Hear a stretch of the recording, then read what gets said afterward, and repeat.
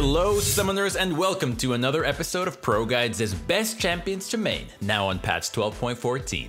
The champions we pick for this series are strong picks with high performance but have low ban rates and are unlikely to be nerfed anytime soon. They are reliable picks for climbing and are worth investing your time in. We also have a series that covers the most broken contested picks in each role, so be sure you're subbed to the channel so you don't miss out when we post those as well. We'll be starting things out in the top lane with Rengar. This is one of those picks with quite a bit of a learning curve since you have to learn which combo to use when and how to pull them off smoothly. But once you do, he's an incredibly flexible laner that can deal with a variety of matchups. He's also pretty flexible build-wise. The build we have for him here is the general go-to, but you can go for a beefier bruiser build, some people even go full tank, and some people even learn the champion so well they can go AP. It all depends on your playstyle preference and whether you want to change things up depending on yours and the enemy's team comps. Before we go any further, I just want to give a shout out to our coaches over at ProGuides.com. Our meta videos and guides like this are a great way to give you a push in the right direction. But if you're super serious about climbing, you'll want to go check those guys out. They're all top level players and they're available 24/7 just waiting to share everything they know with you. So what are you waiting for? Stop grinding your face into the wall alone and head on over to ProGuides.com for some professional help now. Returning to our guide, our second top laner is Zac. Despite him having such a high win rate in multiple roles, he's still a pretty uncontested pick, so you'll definitely be able to get him in most games. He's a tank that isn't just a tank. With his high damage and sticking power, Zac is also a really deadly threat in teamfights.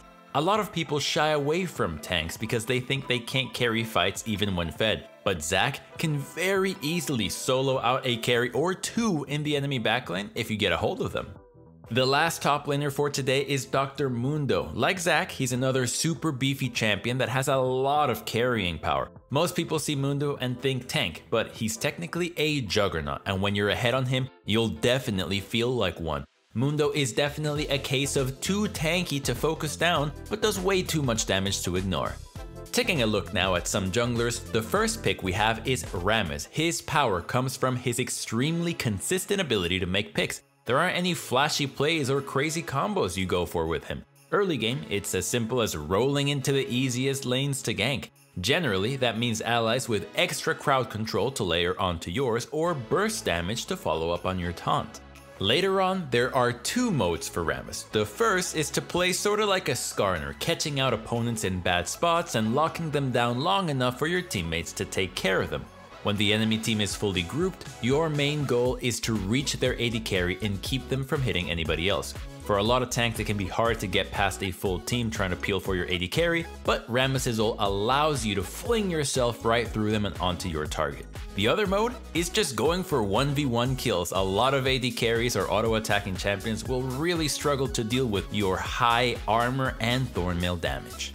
The second jungle pick we have is Nunu. With him being a jungler that really excels at taking objectives, we think he's gonna be a pretty strong pick this patch, since both Dragon and Rift Herald reward you a lot more now. Of course, just being good at taking those epic monsters isn't enough to make him a good pick. His ability to serve as a frontliner with some picking power and decent engage makes him fit into just about any comp. Not to mention how great he is at ganking in the early game.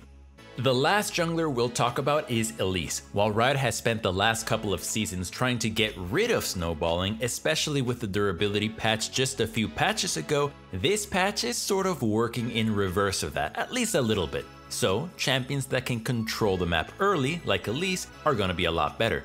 That isn't to say that we are back to a full-on snowball meta, it's just that your early game efforts will be met with better rewards when you're successful and you won't fall off as quickly and as badly as before. Basically, she's still somewhat high risk since you do still need to win the early game, but she's also a lot higher reward. Now for the mid lane, the first pick we have is Qiyana. Lately, Qiyana has been doing pretty well, being one of the top performing champions in the role, and with this patch being good for champions with strong laning phases, you can expect that to stay the same. She's also super strong in early game teamfights, so she'll be huge for securing those dragons and Rift Heralds. The second mid laner we have for you is Aurelion Sol. Wow, never thought I'd say that. He's definitely not a pick for everyone, but there's a reason he's one of the least played champions of all time. Still, if you haven't tried him, give him a go. Maybe he'll click for you. It may be a bit metagamey, but him being so rare means that most people have no idea how to lane against him, which is a legitimate advantage to picking him. He does have a bit of a one-dimensional playstyle. Everyone knows he's going to roam eventually, but trust me, that doesn't make it any less effective. People still slip up and end up giving up kills to your roams anyways, and even when they don't, they're forced to sit back, miss out on farms, sometimes even XP, which is still generating your bot or top a big lead. The final mid laner for today is Kennen. He's a seriously slept on champion that more people should be abusing in this role. In top lane, he suffers from the champion pool being all champs that can chase him down in the long lane. But in mid, you can poke and bully most of the lower threat foes, and in the few bad matchups, you can at least kite back since the lane is much shorter. And of course, his ultimate makes him another really amazing champion for early fights that should be happening more often as you contest objectives. There's definitely a lot of contention over the State of League post durability patch, but honestly, there's always people complaining about the game. I mean, there's never gonna be perfect balance, but I actually think the game is in a really fun spot right now. All champ types are being played a decent amount, and the game doesn't feel as snowbally or have zero counterplay as it did for the past few years. Which brings us to today's question of the day. How do you feel about the state of the game overall right now? For me, it's too many heals, too many shields. Those two things I think need to be dialed back quite a bit. That's about it, and that's what I feel about the game, but we want to hear from you. So let us know in the comments below what you think about the state of the game right now, and let's get back to our video.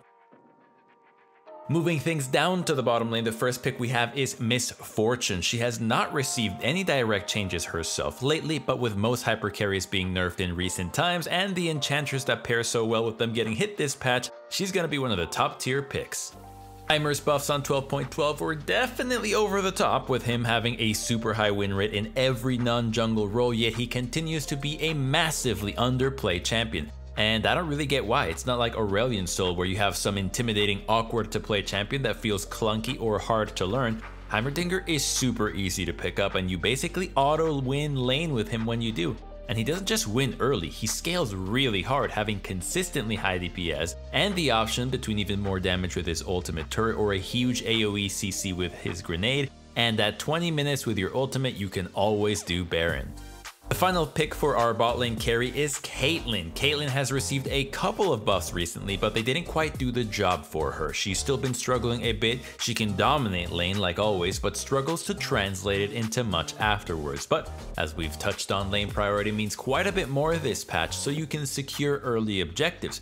We're hopeful that this finally gives her the nudge she needs to be back to being strong in the meta. You definitely want a lane dominant support to pair with her to double down on the whole being oppressive in lane and bullying your opponents really hard. Preferably, you want a mage like Vel'Koz, our first support pick we'll be talking about. Enchantress and a couple of select engage supports will still be pretty strong, but if you want to really win the bot lane 2v2, the strong poke mage supports are always your best bet. You just constantly shove in and poke your opponents over and over again and win a war of attrition over time. It may sound like I'm oversimplifying here, but playing Vel'Koz really is that easy. You just gotta hit your spells. Or if you're feeling a bit more high risk, high reward, you could try Taliyah. Instead of perma-shoving and spamming poke from halfway across the screen, with Taliyah, you're gonna be going for a more direct approach, looking to combo your opponents for big bursty trades. With an aggressive enough AD carry, she could easily be considered a kill lane support. She's also really good in skirmishes, so don't be afraid to roam upriver and fight with your jungler in early fights. Taking advantage of her passive movement speed near walls means you'll almost always be there before anyone else. Finishing off our list, we have Amumu. Most tanky supports have been pretty bad for the past several months, but Amumu is one of the exceptions. He's good at all stages of the game, being deadly as a kill lane support for aggressive AD carries like Samira or Draven, with his ultimate giving you a way to all in and guarantee kills post 6. But he's also extremely valuable for the dragon fights that we're putting so much value on this patch, with a good ultimate being able to set your team up for a very easy cleanup job. And that is it for our top 3 champions to main on 12.14. Thank you so much for watching. I hope you enjoyed the video. If you did, be sure to subscribe so you never miss out on our meta guides and so you're always in the loop on what the best picks are. Remember to let us know your thoughts on the state of the game down in the comments below. And one last thing, don't forget to check out our Discord in the description box below where you can discuss League further or just hang out and be a part of our community. I can't wait to see you guys for the next video, but until next time, good luck on the Rift and may the LP gods smile down upon you.